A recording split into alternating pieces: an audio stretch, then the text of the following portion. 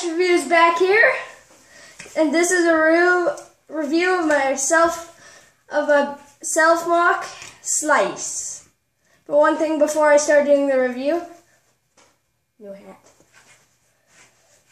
Anyways, this is Slice, and like I did in my other video, I work my way from the feet up. Oh, and something else, I have something big coming for my next vid. The same feet as Zypher Thunder, and then the lower legs are XT5 bionicle, a really cool bionicle. I don't really like the rest of him, but I liked his legs. I added some little Lego pieces over here, and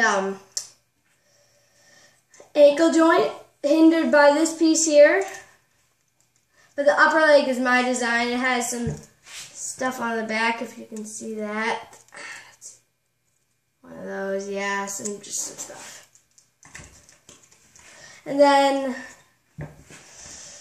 knee joint hindered by all of the stuff on the back a bit, not too much. And you can't move it forward. That's a good thing. And hip or whatever, leg, top of the leg, I don't know. And then hip, obviously. Oh, and this body is not my design. I'm not that good. It's by Callan Loff. He's a bionicle guy. I like him, but he's not my favorite. Anyways, hip joint hindered by this piece. Yeah, can twist. Can't go all the way around, which is another good thing about articulation. Neck, head, I guess.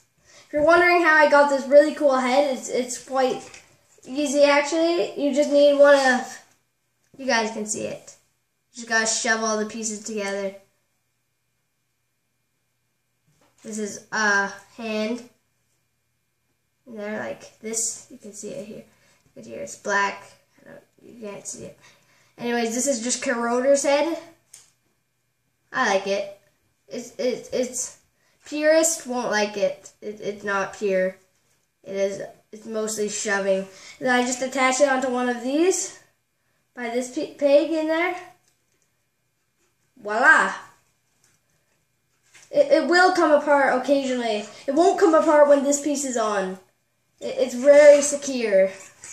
But when this piece is on, it barely ever comes off. He has, since these are Borak arms connecting his actual arms, there's a bit of a ball joint in there, and that piece always comes off. Well, those pieces. Yes, I know, if you can, this is coming across on camera. I think it's coming across more on camera, but this. Yeah, I didn't have a green or a black or any. This is the only I had brown. Leave in the comments if you think it would be better looking in brown. So, yeah. And then shoulder, actual shoulder. Some more add-ons. And then elbow. This thing can twist around and be a shotgun arm. I kind of like it. Wrist. Yeah, this is a cool hand. It's not my design. I'm not exactly sure who's designing it. It uses one of these T pieces, and then you take some Exoforce arms. Oh, you can see this better like this. That's the piece that's in his head, keeping on. Like right there. Yeah. And then you just clip them on here, because this is lightsaber rod size.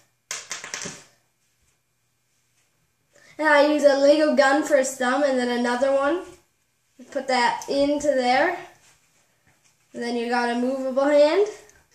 On his other hand, same joint here, except here at his elbow, it can't go forward and back very much. But it can go down, so when I like to do the elbow, I do it like this. Also fingers. This is BioRock Dude's design, I believe. Just, you can see it. You can also use Borak teeth here for these.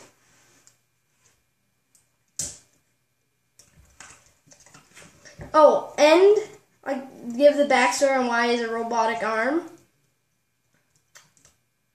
And yeah, very cool, very cool. Anyways, that's about it. Now for his backstory. His backstory is he knew how to split the atom from age 5. But his parents didn't care.